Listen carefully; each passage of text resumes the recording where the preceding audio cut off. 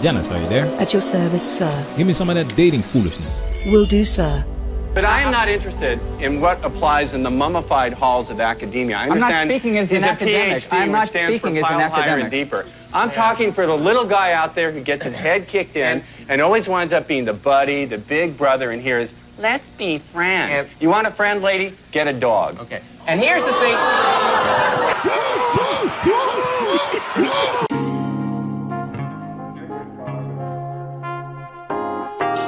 Welcome to Manosphere Highlights Daily. Shout out to Mr. Ilunga. I hope I didn't butcher your name.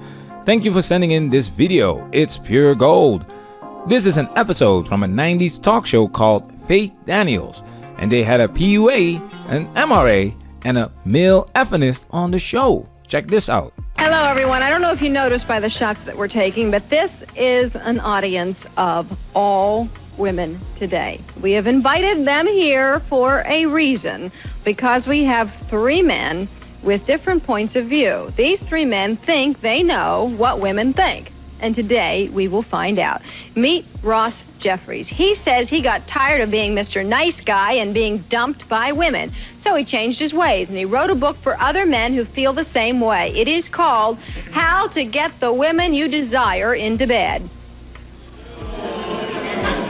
This is Mel Fight. Mel says women say they want a sensitive guy, but the minute men get sensitive, women run the other way. And finally, Bruce Weinstein. Bruce says he is pro-feminist and pro-woman. He thinks men would be a lot better off if they only learned to listen to what women have to say.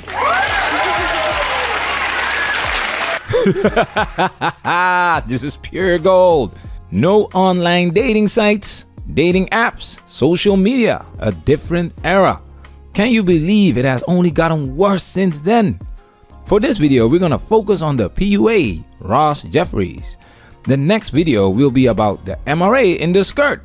And you will notice that a lot of things we say today have already been said many years ago. It also shows that the men in the manosphere don't share the same perspectives, ideologies, or purposes. This will be our focus in this video. Check this out. Ross, what do women really want? I don't care what they want. I only care what they respond to. See, my focus is a little bit different from your other guests. There's what women say they want, there's what women think they want, and then there's what they actually respond to. I'm not an academic, I'm not a theoretician. I'm interested in what works on the street when it's time to date and mate. And what women actually respond to is not what they say they want. You gotta love the faces of the women in the audience. They look confused, like he used some Jedi mind trick on them, because what he says makes sense. He's only interested in what works. That's why you don't listen to what women say. You look at their actions. What he said about focusing on how women respond is gonna be the foundation of this video. So pay attention to the response he's getting from the women in the audience. Let's talk about it. Now it's time for us to get into this and do what we gotta do. Because we men, ain't we? We men, ain't we?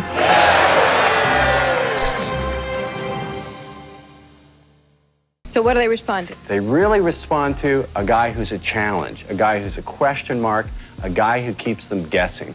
You see, in the beginning, the less attractive you are physically, the more you have to rely on your attitude. And that's what I wrote my book for. I wrote my book for the average-looking, even ugly guy who goes out there in the real world and tries to be a nice guy, gets his head kicked in.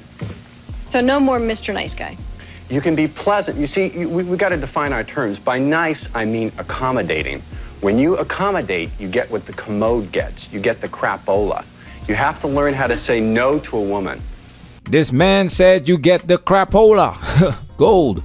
I like the way he chooses his words because these words have meaning. Not being a quote-unquote nice guy doesn't immediately make you a jerk. Being a challenge doesn't necessarily mean you're unpleasant. Challenges can be a lot of fun. This is one of the reasons young men rather invest their time and energy in video games instead of women. Men that are a challenge trigger a response. You can already see the look on these women's faces because he's going against the grain. Let's continue. But so this, I guess, attitude is your word. This attitude that you now have is more appealing to women? The attitude is vastly more appealing. Basically, the attitude is I make no excuses for what I want. And number two, I don't need you, you need me. Now, bear in mind, I don't verbalize it. Exactly. Now, you see this response here. You should never verbalize the attitude. You show it in your behavior. Point proven. This is pure gold. Women are attracted to confident men that don't need them, but they are not attracted to men that are arrogant. Nobody likes arrogant people. The problem with the quote-unquote nice guy is that he's consistently looking for female validation. He lacks the abundance mindset. Nice guys are considered weak because they have the tendency to prioritize the needs of others over their own. That's why they finish last, because they put themselves in last place, which immediately put them in the friend zone, because women want winners. Winners finish first. That's why women know exactly where the winners are at and are fully aware that winners don't need them. I found that the nice guys who, when I'm on the radio or TV, nice guys call up and go, well, it wouldn't be myself. It's the nice guy who's the phony, who's not being his real self, because he's afraid he can't do any better. So you're going back to my point. All men are jerks. No. And some hide it.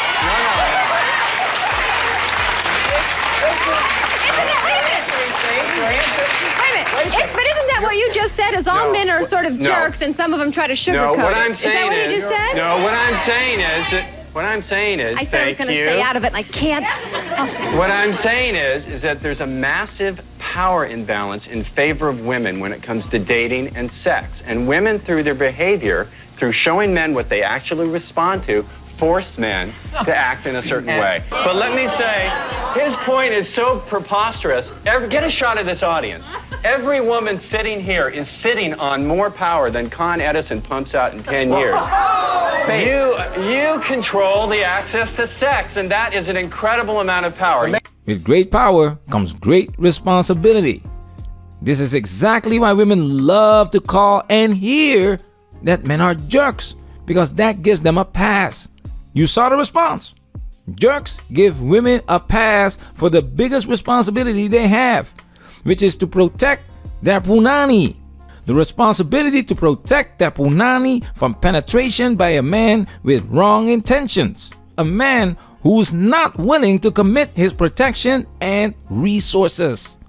Women have been given their punani exactly to the men this man strive to become after being friend-zoned and dumped for being too nice, because nice guys don't get the punani leaking. Nice guys don't give the punani the right response. Sahara Desert, dry spell. Fast forward 30 years later, women offer men nothing to commit to because they've been giving men access to the punani for peanuts. Just watch Sex and the City from the late 90s to get an idea of how women had no problem with how easily the punani was given to many men. Bunch of low quality gatekeepers. This next 1.5 minutes is pure gold. Pay attention to the response. 1 second, please. Ross, is there a woman in the audience that you'd like to ask out? Pardon me? Is there a woman in the audience you'd like to ask out? I'm booked up for 1993. Sorry, ladies. You have a question?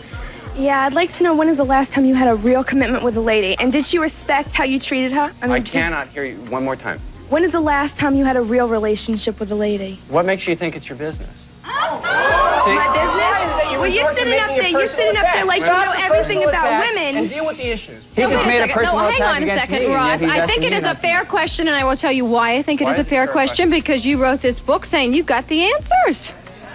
You know what?